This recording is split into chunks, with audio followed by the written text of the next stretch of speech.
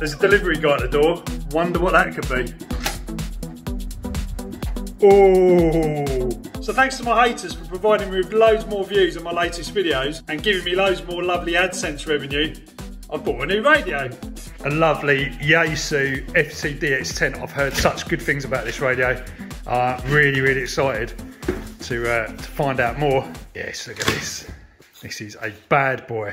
Look at that. That is lovely. Got no idea what any of these buttons do. Only kidding. Right guys, so got it powered up. Look at that. The waterfall looks amazing.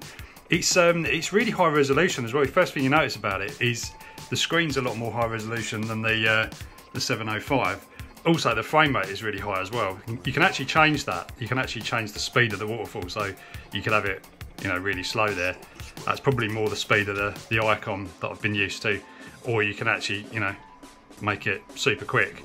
I really like this. I mean, this is fantastic. If those of you have not used anything with a waterfall, like a sort of SDR type thing, this is amazing because you can actually just see signals everywhere. I mean, that's basically the idea. You see something just popping up there, and that's probably giving us an idea of, you know, maybe like some propagation is happening at the moment, because down this end of the band you probably get, yeah, you can actually sort of hear a bit of skip coming in there.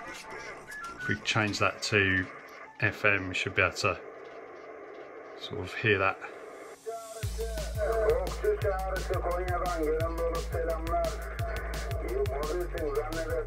There's Olga. So that'd be a good indication that we're going to get some, obviously some propagation is happening right now.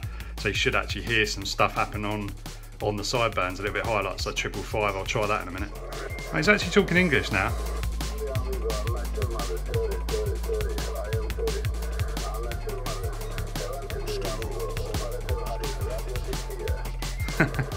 So I've always been a big Icom fan. Oh look, there's a squirrel in shot. More about him later. So yeah, I've always been a big fan of Icom radios, but Yaesu, you know, I think it's more like the operation of them. I think the software seems to be a little bit more, I don't know, maybe intuitive, or I don't know, it just feels more rounded most of the time on the Icom stuff. But I'll tell you what, this is starting to change my mind. So if you know anything about these radios, you'll know that there is another radio in this sort of similar kind of, you know, I suppose price bracket called the IC7300. That's by Icom. Now these two radios, this is actually more recent, and I mean, this is kind of their answer to the 7300.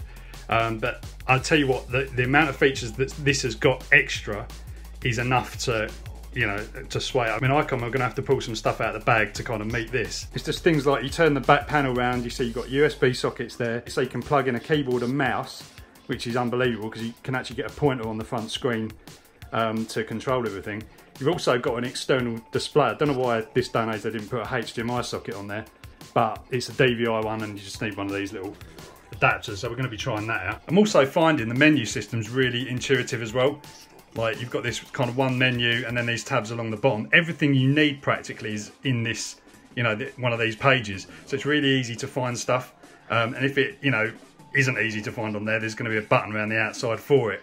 You know, things like just switching mode and band have got their own dedicated button. It really is pretty easy to use. Like the Icom, I mean, the Icoms are great, but they do have quite a few different kind of menus. So depending on what you want to do, there's been quite a few times where I've kind of just gone to a menu and kind of gone, oh no, it's not that menu, go back out. You know, this is a bit gimmicky, but it is pretty cool.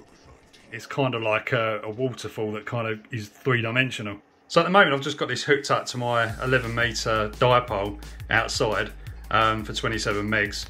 But obviously, you know, I can use all the bands, so, you know, there's been a lot of controversy over that in the last couple of videos, as we know. So yeah, if we just want to flick bands, you can easily do it. Just flick over to 20 metres. Got a bit of noise coming in there. I think that's from the power supply actually, but you can make this waterfall basically take up the whole screen. It's amazing. Yeah, the antenna's not really tuned for that band, so it's not going to do very well. But I will show you this. Look at the modes here. You can actually decode CW on this radio. So it's got its own CW encoder and decoder. So you can actually do Morse code without knowing Morse code. You can actually do it from a keyboard. So if you plug a keyboard in here, like a QWERTY keyboard, you can actually type messages in that way. And that's the same for RTTY and PSK as well. Unbelievable. So yeah guys, lots to tinker with this radio. There's loads and loads of features. I've been watching a lot of videos about its amazing DSP and how you can kind of pull out signals, really weak signals and stuff. So it's got some awesome processing that you can do. And yeah, really digging out sort of signals that are difficult to hear. Noise reduction. The noise reduction on these Yaesus, because I've got the FT891, and that's amazing. I mean, that almost can be the difference between not hearing, you know, the other station if it's really bad conditions. The noise reduction really works, but you've got some amazing filters on there as well. It's definitely a game changer. Anyway guys, I hope you've enjoyed this one. There'll be loads more coming on this radio, and I'll catch you next time. It's all happening now. Won't hold it, you've got a break as well there, so I'll catch you later. Thanks for the report.